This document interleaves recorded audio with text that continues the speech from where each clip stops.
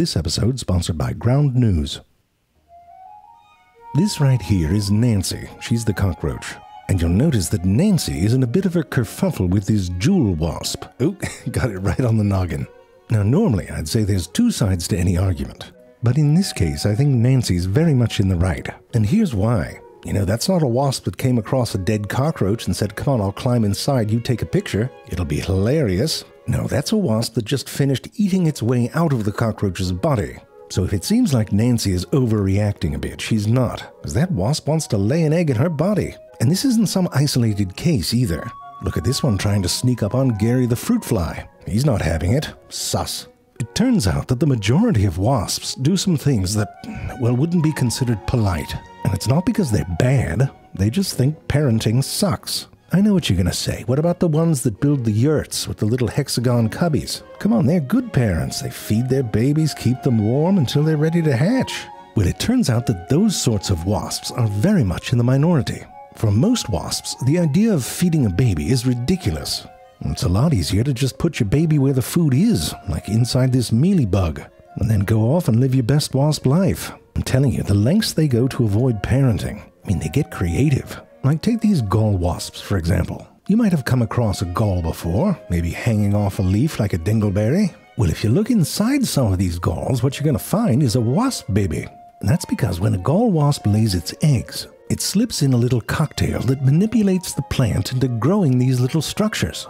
I mean, while the rest of us are building houses out of wood, the gall wasp is like, well, wood comes from trees, have the tree build the house. And what's even better is the babies are vegetarians, hippies, so they can live in the house and eat it with no parenting. It's brilliant. However, there's another sort of wasp that saw this whole gall forming situation and thought, this is something I can work with. Now what these wasps do is they lay their eggs inside the gall so that their very non-vegetarian babies can eat the gall wasp larvae. It's devious.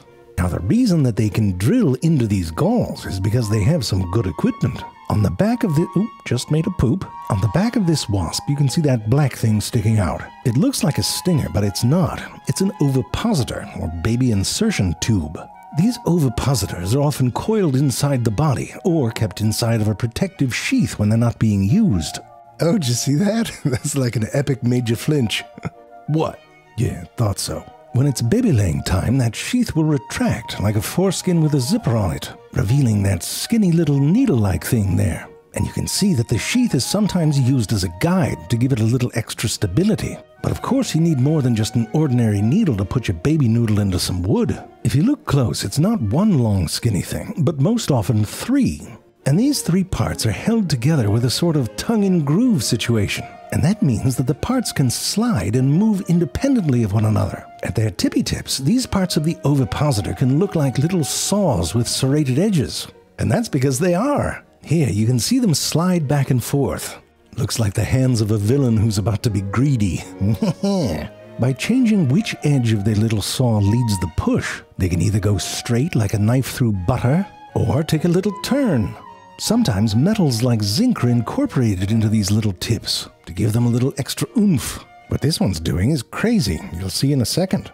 You know what can be frustrating about science communication? Headlines like this. Mysterious dark oxygen source in the Pacific hints at alien life. A lot of news outlets just run with the most sensationalized headline. What really happened is that scientists found this potato-shaped metal that makes oxygen 4 kilometers deep in the ocean, which is news because normally you need light and photosynthesis to produce oxygen. It's amazing. No need for aliens. That's one of the reasons that Ground News is great. They're a website and app that gathers up the world's news and organizes them by story, along with visual breakdowns of the most important information. With this story, you can see that almost 60 news outlets have reported on it. You can also see the political bias, credibility, and ownership. And that's the approach that Ground News takes with all the important topics in news. I also love their blind spot feed. It shows you stories being ignored by one side of the political spectrum. And that's important. It supports critical thinking at a time when we need a whole lot more of that. Head to ground.news/ZayFrank or scan my QR code to save 50% on the same Vantage plan I use for unlimited access to all their features. Subscribe today. Where were we? Oh, right. Look at this little one. Name's Rosemary. You know what she just went and did? She drilled right through the plastic of a petri dish. Apparently Rose, that's what her friends call her, doesn't give a shit what she's parasitizing. Could be nothing at all, as long as that egg's not coming home. And there it is, see that little glob? That's an egg she had to squeeze through that skinny tube. But of course, these wasps are trying to lay their egg on a host larva that they can't see and is inside wood. And they're essentially doing it with their ass. But they can do it because their ovipositors seem to have sensory organs on them. You can see this one bending up when it senses carbon dioxide, which is something that a larva is going to give off. And listen, you need yourself a good probe like that. Take Maddie here. Sorry, Madeline. She hates it when I call her Maddie. When she finds a beetle larva, the first thing she does is inject it with a paralyzing venom. But then, before she lays her eggs, she does a good amount of butt probing. Like with her butt, not, you know what I'm saying. What she's doing is sniffing around to make sure that no one else got here first. I mean, you want your baby to eat that baby in peace. I mean, she might not be the best parent, but she still doesn't want her parasitic larvae being parasitized. For one, it's friggin' embarrassing. Oh, here comes the egg. It's crazy. It's a friggin' miracle is what it is, passing a kidney stone the size of a bowling ball. Looks like a birthday clown blowing up the long balloon. But even after the egg-laying process, wasps have some pretty creative ways of protecting their babies. For example, this caterpillar here is basically babysitting a bunch of wasp pupae, but it's like the most f***ed up version of that scenario you can imagine. Let me explain. Some wasps are into caterpillars, literally. But I get it, they're juicy. I mean, if I was a wasp, I wouldn't be dry humping wood, I'd be sticking one of these. I mean, the little ones can be a bit of a challenge. God damn, just stay still. But you go for the big ones, it can be like a full-on rodeo. And some of these caterpillars have defenses, like spitting poisonous regurgitant. Basically puke, you don't want it on you. Look at this wasp stumbling around after an encounter. That's right, you gotta wipe it all off.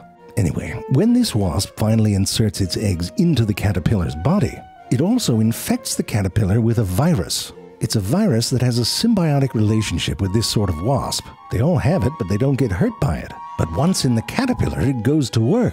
The virus slows down the caterpillar's development, which give the wasp babies time to grow. These larvae have evolved to eat around the vital stuff, which keeps the caterpillar alive, even after they emerge from its body and start to spin a cocoon, inside which they'll pupate. And that virus seems to modify the caterpillar's behavior to protect those pupae. Some Stockholm Syndrome shit right there.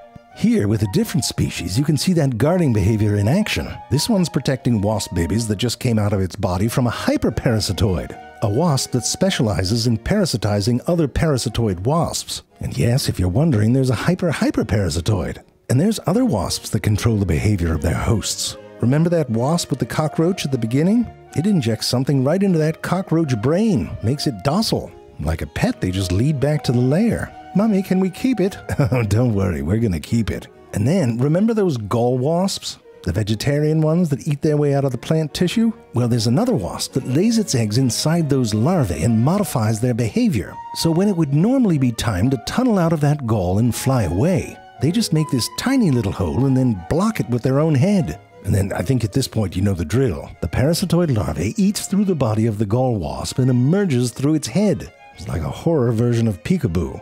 You might have noticed that a lot of these wasps are quite small. The big parasitoids, they get all the attention, like the tarantula hawk or the bee wolf. I mean, they do have the cool names. But look at this one. You know what it's climbing on? That's the leg of a butterfly. But does it have a cool name like butterfly demon? No, it's trichogramma. Just rolls off the tongue. Anyway, it's not the butterflies that they're after. They're just hitching a ride. I know what you're thinking. Lazy. Use your wings. I mean, many of these micro-wasps do have wings, but one of the challenges of being this small is that they experience air almost as if it were a liquid. For them, moving through the air is similar to a bumblebee trying to move through oil. Some of the smallest insects in the world are wasps. Like really small, like smaller than some amoebas small. And they figured out how to scale all that shit down. Some of their muscles are just a single cell. They got rid of a bunch of nuclei in their neurons, but the parts are pretty much all there. If they have wings at this size, they're basically feather dusters, with all these little bristles that increase surface area without adding all the weight. So if you're a really small wasp and want to cover any distance, hitchhiking on a butterfly is not a bad idea, especially if what you're after are butterfly eggs. In this case, it's the cabbage white butterfly, a serious agricultural pest. And that's the thing about parasitoid wasps. They're at the front lines of controlling the world's insect population. You might have some issues with how they go about it, But for example, the spotted lanternfly is eating its way through the eastern United States, in part because, unlike where they're from, we don't have the species of wasp that targets them. There's a wasp for everything. It's crazy. You know those moths that eat through all your clothes in your closet? There's a wasp for that. You can buy them and come in packs of like 12,000. And once the moth eggs are gone, they're gone too. Your clothes won't have any holes, but you'll be wearing the tiny dead bodies from a great battle. Well, slaughter, really. It's like for people who want to wear fur, but they don't want the controversy. You can have a nice cashmere peppered with 10,000 dead moth babies. Got a situation with the caterpillar. Got a situation with the moth. Got a situation with some plant hopper motherfucker. What you need is a WASP. What you need is a WASP. What you need is a WASP. What you need is a WASP. What you need is a WASP. ASAP.